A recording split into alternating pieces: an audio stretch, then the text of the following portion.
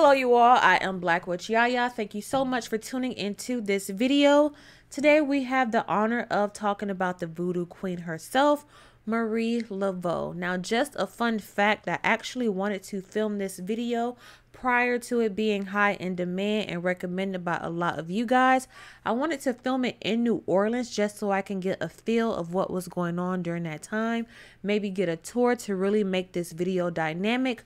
But unfortunately, due to everything going on, I'm filming this right at home. Even though I'm not in New Orleans, but we could bring New Orleans to Orlando, baby. So let's get into the story of Marie Laveau.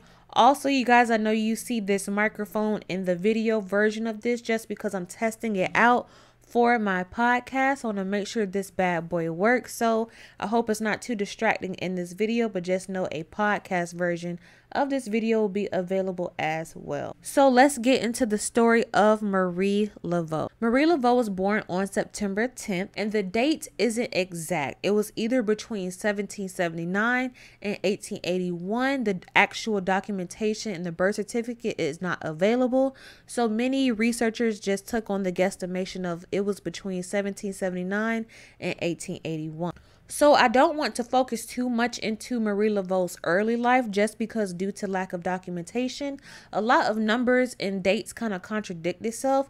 And I really want to focus on her adult life and how she earned the title as Voodoo Queen, because that's the part we all really came for. So since we are talking about healers, the crystal of the day is the aragonite, one of the many crystals to combat stress and anger. The aragonite is a grounding crystal and an earth healer stone. Use this crystal to remove blockages and to prepare for meditation or spiritual work. And you can get your jumbo aragonite from BlaqueWitchYaya.com. Like for example, with the number of kids, some say she had 0 kids. Some sources say she had 14 kids. And other sources say that she had 7 kids, but only 2 survived. But just know there are 2 kids involved and there was a second Marie Laveau. But we're going to focus on Marie Laveau the first. So after the father of Marie Laveau's children did pass away, she became a hairdresser using the skills she learned from her mother and grandmother to generate revenue for her family. And of course, even back then, the hairdresser setting, you're getting all the gossip, you're talking about who you know and what you know.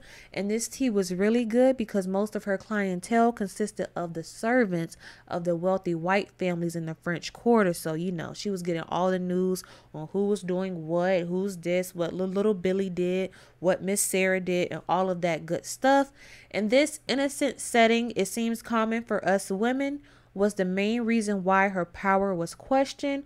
But we'll get into that later on in the video. And when I say power, I'm talking about in the field of voodoo. Now, just for a quick voodoo breakdown, voodoo translates to the word spirit or deity, and it was introduced to the States during the transatlantic slave trade and brought about in New Orleans for this story, where it was reinforced and strengthened by both the free and the enslaved Africans. But you would think in New Orleans voodoo would be much more accepted, and it was, but just like today, voodoo was still frowned upon by, you know, those individuals who did not seem to understand it and demonized it and wanted them to practice what they practiced so they could all feel safe.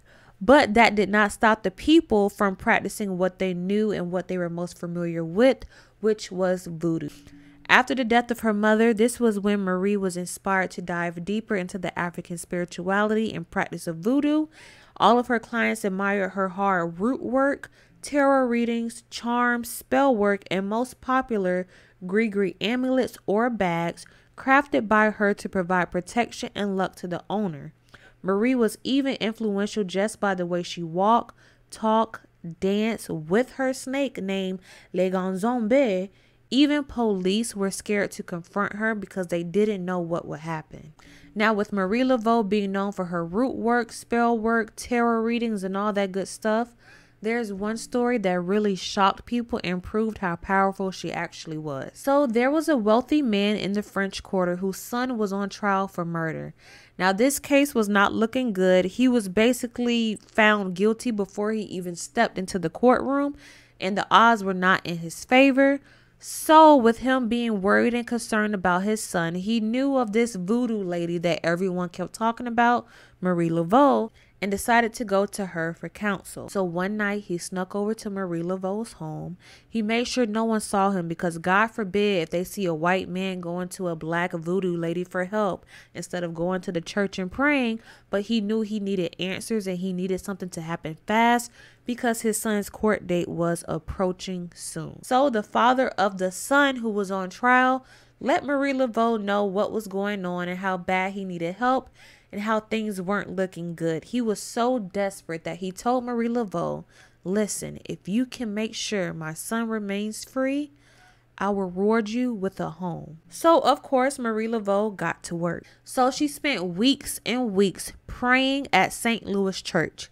Yes, a church, a Catholic church. She was so powerful that they let her do her ceremonies and rituals inside the church because, as I mentioned before, she mixed her Catholic teachings and religious beliefs with her work for voodoo as well, which really made her craft powerful and creative and different from other people, making her more popular.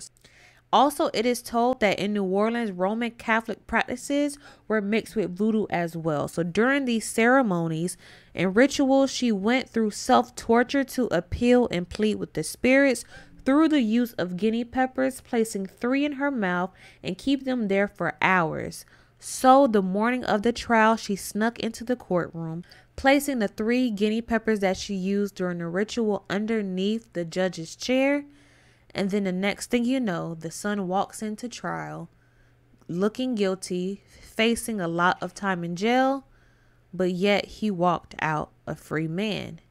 So his father kept his promise to Marie Laveau and rewarded her with a house. Now, this is what really shocked everyone because during this case, everyone thought the son was guilty. Everybody knew he did it or they thought he did it. All roads was leading to him going straight to jail. But due to Marie Laveau's power, she was able to make sure that he remained a free man.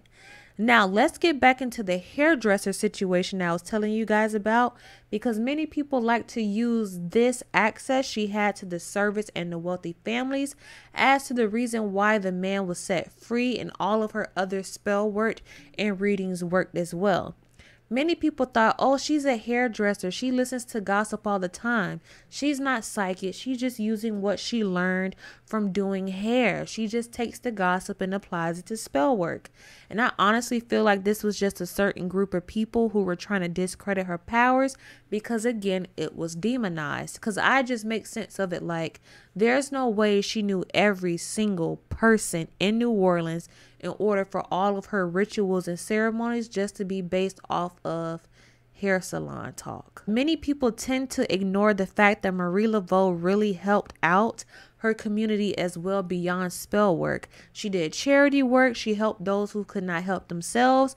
Many people believe she did have 14 children at one time because she took on others as her children as well, which is why the exact number isn't sure because they always seen her helping out others. This is the end of the first part of the story of Marie Laveau. When I go to New Orleans, I promise you I'll have so much more information.